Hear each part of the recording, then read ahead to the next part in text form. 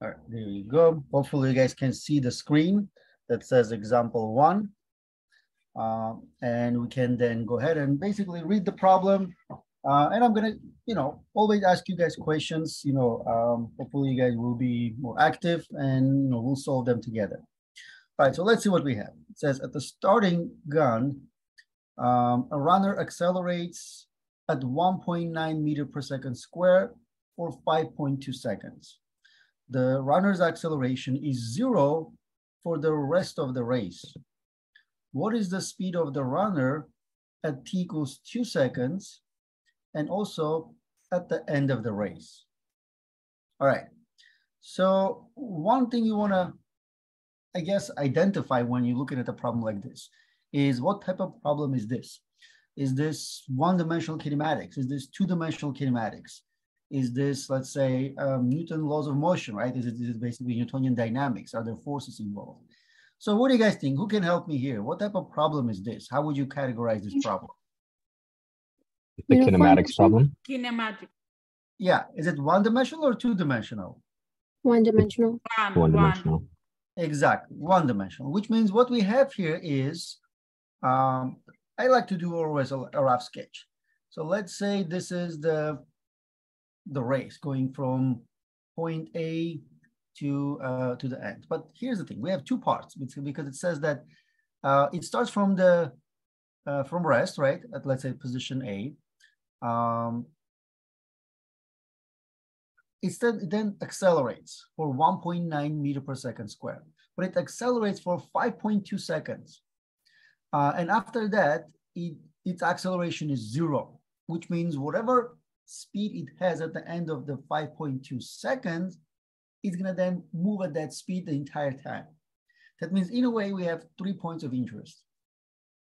Point A to point B, then from point B to point C.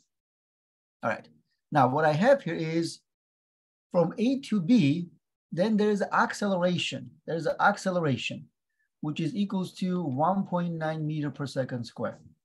So our runner going from A to B basically accelerates. So let's make this, let's say here's a runner. I'm going to make it up as a particle. That means going from, where velocity at A is 0, because it starts from rest, because, right? Starting at gun, that means you start from rest and you start accelerating. Then you're going to go to get to position B. Now it's going to continue moving from B to C, but the idea here is that there's no longer acceleration. So I can say that this is acceleration for the first segment. So let's say this is first segment, and then this is the second segment where there is no acceleration. So I can say that for the second segment, acceleration is 0. But then there's a motion at the constant velocity from B to C. Now the idea here is you always like to write down the information that is given to you. So like, let's say, read the problem one time entirely and then read it a second time and then start writing down what's given to you. Some of the things, some of the information can be given to you directly, some of them indirectly.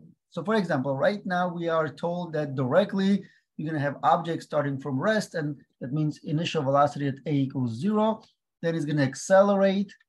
So, and we know that, there's 2 segments, right? So accelerate, that means acceleration 1 from A to B is 1.9 meter per second square. And so technically then there's acceleration. So this acceleration, that means time from A to B is equals to 5.2 seconds.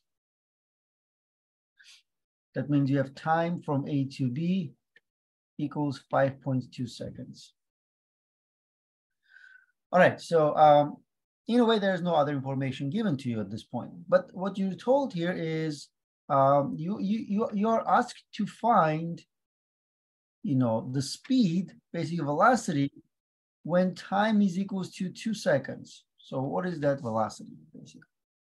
So we want to calculate velocity when time is equal to 2 seconds. Now, what do you guys think? Is this the velocity during the first segment of the motion or the second segment? The first segment.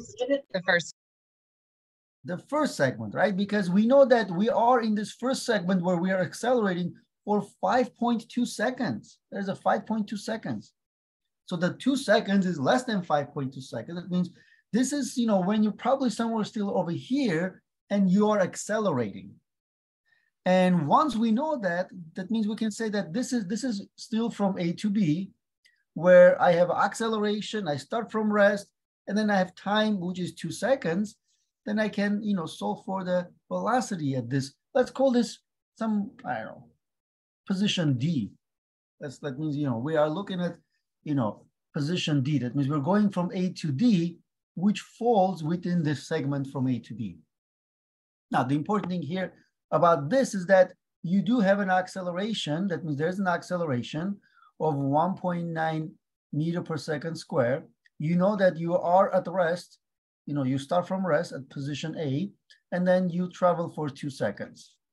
So you have acceleration, you have initial velocity, you have time, and you want to find the speed at this position B. So since you identified this to be, you know, one-dimensional kinematics, that means you want to know, okay, so which of those equations I can use to solve for that. Remember, when you identify the type of problem, then you can kind of go and look at the formulas that deals with those type of problems. And remember, we have acceleration. We're assuming it's a constant acceleration. You have 4 equations. Equation 1, V final equals V initial plus A times T. Equation 2, delta X equals V initial time plus 1/2 AT squared. Equation 3, V final square equals V initial square plus 2 times acceleration times displacement. And then finally, equation 4, displacement equals V initial plus V final divided by 2, that is whole times time.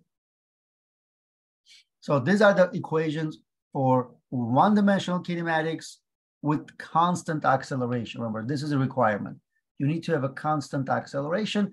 And this is one of those classes where I usually, if I give you acceleration, it's constant. So more or less, you don't have to worry about that. So now, which of these equations I can use to find the velocity when time equals 2 seconds? First one. First one. See, there's also equation 3 right there, giving me velocity final. Can I use that? I don't know. I see some of you shaking head. Why? Why not? Why can't I use that? Total displacement of where he ended up. Exactly. We don't know what is the displacement, right, from A to D. We don't know what it is. So, I mean, I have 2 unknowns. Exactly. Equation 1 is simple one. It doesn't care what's the distance between A and D. It just says that I can calculate final velocity because all I need is initial velocity, which is 0. I need acceleration, which is 1.9 meter per second square. And I need time, which is 2 seconds. So plugging those together, then I can get 1.9 times 2. I get 3.8 meters per second. There you go. That means I can just use equation 1, the simplest one, to calculate the final velocity. All right, now, what we want to know though, what is the speed when it reaches this position C? What is the speed? That means the speed at basically at the very end. Okay, now, see, there's a problem right now, seems to be with this calculating the velocity at point C, because we don't know what is the distance between AB or AC. Well, technically at this point we can calculate, right? We can calculate a lot of things about A to B because we have the time, we have the acceleration and things like that. But I don't know how long it's moving from B to C. I don't know how long it's moving. But here's the thing. What did I say about this second segment? There is no acceleration over there. Now, what does it mean?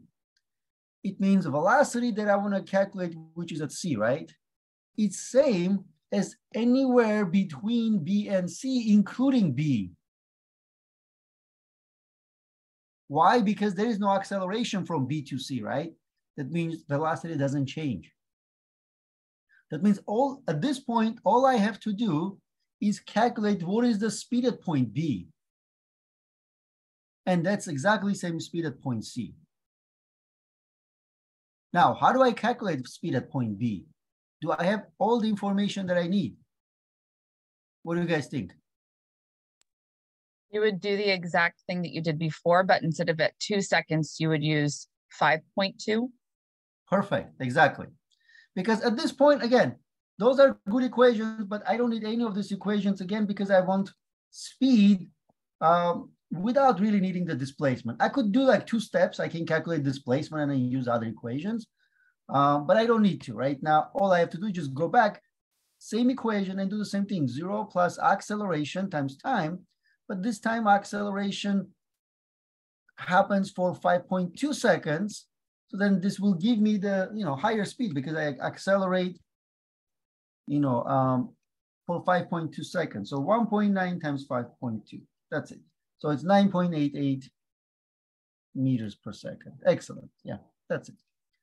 Because what happens here after we reach point B and moving at the 9.88 meter per second, the runner stops accelerating. So it moves at the same speed all the way until C. Go ahead, Tara. This is just a quick question regarding the sig figs. Wouldn't it be 9.9? It will be, yes. Okay. I have to always like remind myself, don't forget about sig figs. Yeah, excellent. Yeah, you are absolutely correct because I have two sig figs for all the values. So yes, I have to do that. All right. Okay, so this is, as you can see, right, this is this problem over here, which kind of, gives you in terms of if you have a speed somewhere and then you don't accelerate, that means you have that speed all the way, until let's say you reach the end. All right, so let's look at another example. A car is traveling due north at 23.6 meters per second. Find the velocity of the car after 7.1 seconds if its acceleration is 1.3 meters per second squared due north. So, and then second part is something different. That means what we have is this. You have a car moving, so velocity, initial velocity is 23.6 meters per second. See, because it's north, I can then put y hat, right? So then we know that's in a positive y direction. We can kind of do like coordinate system like this. Okay. Now, then what we have here is, let's say what's given to us. We also know that it's going to travel for 7.1 seconds. And then we are told for part A to take acceleration to be 1.3 meters per second square due north, so also y hat. Okay.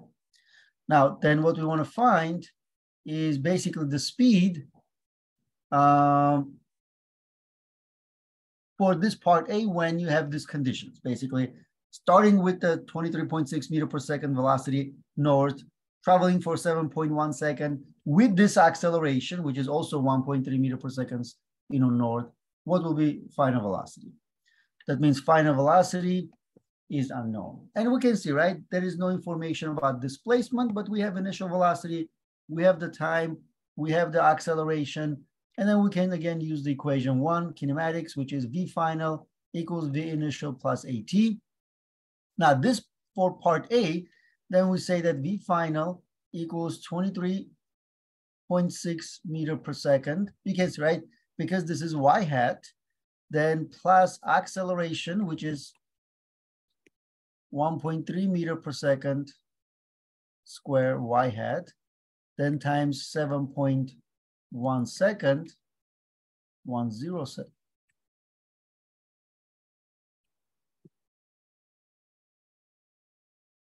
All right, I need to be true to the sig figs too, so sorry about that. 7.10 seconds. So then we can calculate that. All right, so that means 23.6 plus 1.3 times 7.1. All right, so I get 32.8 meters per second, y hat direction. So what it means here is, remember, right? You're given velocity north, and then you're told that acceleration is also north. So hopefully you guys remember, right? If the velocity and acceleration have the same sign, as vectors pointing in the same direction. What happens here? You speed up. That's why you can see our speed is increasing if you are moving north and accelerating also in the north direction. Part B then says that, well, why don't you take for part B, acceleration as 1.15 meter per second square due south. Now, how do I represent that? So it's going to be 1.15 meter per second square. How do I represent that? Would it just be negative? Exactly, negative y hat, right? There you go. Then we can say, all right, so then V final equals V initial plus A times time. So then this will be 23 meters per second y hat, but then minus 1.15 meter per second square times 7.10 seconds. Sorry, 23.6. All right, so then we can calculate. So 23.6 minus 1.15 times 7.1. Well, we get 15.4 meters per second y hat. And this just demonstrates that if velocity is positive, this is in the y direction, right? So vertical velocity positive, but vertical acceleration is negative. The consequence is we slow down. And that's what happens. All right, any question on this problem? Okay.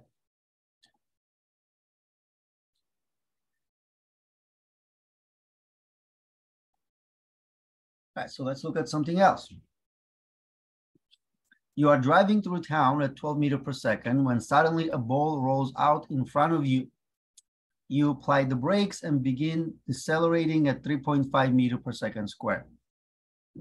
How far do you travel before stopping? And then find the speed of your car when you have traveled half the distance in part A. Nice. All right, so again, we hopefully you recognize that this is one-dimensional kinematics, because again we're just moving in one direction, right? So the idea here is this. So let's say. So we have speeding and then we stop, right? Yeah, so for this one, basically this. So let's say this is the object. So object is moving initially, right? So you have, let's say, the car. So it has an initial velocity of 12 meters per second x hat. And then it says you apply the brakes and begin decelerating. So your acceleration then given as 3.5 meter per second square. But when it says decelerating, what does it mean? Negative 3.5. Exactly, negative. That means you are slowing down, right? This is just pretty much the indirect way of saying that you're definitely going to slow down, and you can only slow down if your acceleration is an opposite sign of your velocity. So if I take velocity to be to the right, acceleration then will be to the left as a vector, so will be negative. All right, so so that's what we have, and it says that how far do we travel before stopping? So what does it mean as information? What information does it give us? How fast you? No, it says how far. We want to look at how far, but it says before stopping. So what does that mean? So we want to find how far, which means distance, but what happens at the end? They're looking for final distance when velocity is 0. Velocity is 0. How do we know that again? Because it says The car stopped. Exactly. That's a key, right? If you have to understand where it says travel before stopping, that means how far do you travel until you stop, basically. That means if I take this as my point A, and when I get to point B, the car will have no velocity. That means the final velocity will be 0. Okay. And I want to know, what is this displacement between points A and B? Okay. Again, that's very important information there. And we want to know, let's say, right, so let's write that down, given. So we are given that initial velocity is 12 meters per second. We're given acceleration as negative 3.5 meter per second square. And we're given that final velocity at this point is 0. Let's say this is for this part, right? Going from A to B, and B is the final position for me, and it's 0. So what I want to find here is displacement. What is displacement? Okay. Now, again, one-dimensional kinematic problem, because we can assume that this guy here is constant. So then we go and again look at equation. V final equals V initial plus AT. Equation 2, delta X equals V initial time plus 1/2 AT squared. Equation 3, V final square equals V initial square plus 2 times acceleration times delta X. Equation 4, delta X equals V initial plus V final, that divided by 2 times time. All right, so then how do I solve for the delta X? Which equation will give me delta X, taking into account what I'm given? I'm given initial velocity, The third one. acceleration, and final velocity. Sorry, somebody said third one, right? That is actually correct, exactly. That means what you want to do here, you want to have one equation that solves the problem directly. You know, there are a couple of ways we can solve this problem. Actually, I can use, for example, equation 1, solve for the time, then plug it into equation 2 or 4 and solve for the displacement. But equation 3 directly gives me that, because remember, what I have here is I have initial, final velocities and acceleration, but I don't have the time. I don't know how long it takes until it stops.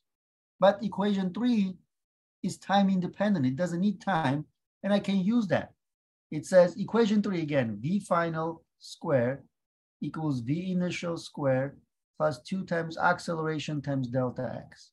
See, I have everything because this is 0, right? I have then 0 equals initial velocity is 12 meters per second squared, then plus 2 times acceleration, which is negative 3.5 meter per second square, then times delta X.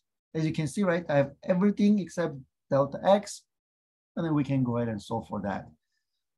So basically to do that, we rearrange, move this 2 times negative 3.5 times delta X to the left. So, you know, rearrange sides. So 2 times 3 negative, or thing like this. So this, you know, this 2 times negative 3.5 will give me negative 7. And then if I move it to the left, becomes 7 times delta X equals 12 meters per second squared. Then just divide both sides by 7. So that means 12 squared divided by 7 will give me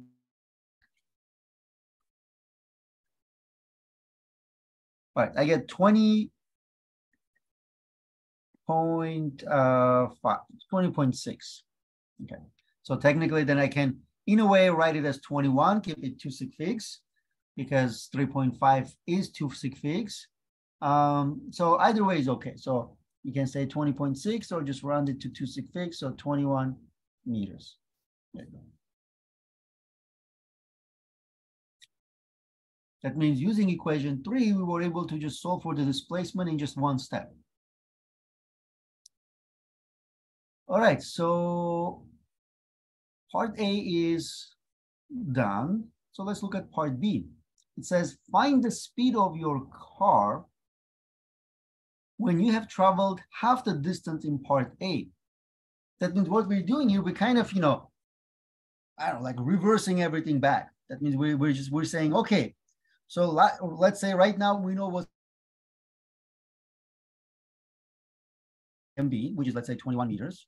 And then we're going to say, all right, so let's go back and assume that, you know, we start from A with the same speed, with the same acceleration, but instead of traveling 21 meters, we travel half of that, which is, I don't know, let's say 10.5, right? Let's say 10.5 meters. Let's call this point C, right? That means now we're looking going from A to C. Okay, so we don't need this anymore. And what I can do here is this. What I had for, remember, for the part A, I assumed that when we reach our final destination, the car stops. But is the same thing true right now for part B? No. It's not, exactly, because, you know, we know that it's going to travel, you know, double that distance until it stops. So what I have here is, I don't know, let's say what the speed is at point C, but it's definitely not 0. Okay. But I also don't have the time. But what I have right now, let me kind of rearrange this. I still have the same acceleration. I still have the same initial velocity. But now what I also have is the distance, right? I know between distance from A to C is 10.5 meters. That means now I have those 3 information, and I want to find what is the speed. Again, going back to equation 1, 2, 3, and 4, which one of them will give me the answer? The third one again. Excellent. Exactly. The third one again. Since again, see, equation 1, 2, 4 need time. And I have absolutely no information about time. But I don't need to because equation 3 takes care of that. The final speed square equals initial speed square plus 2 times acceleration times delta x. And I have everything. All I have to do is just square both sides. Square both sides. V final comes out from the left side. On the right side, I cannot take that out of square root because I'm 2 terms adding, but I don't need to. So it's 12 meters per second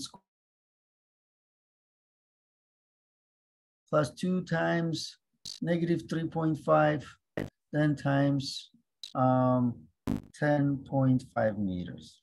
There you go. So then plug in everything, calculate, and we should get V final. Let's see, 12 square plus 2 times, or minus technically, minus 3.5 times 10.5.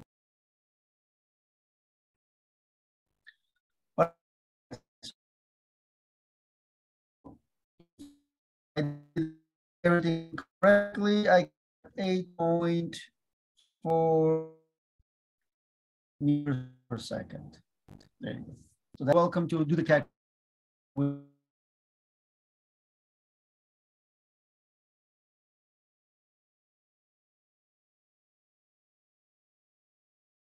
All right, any questions?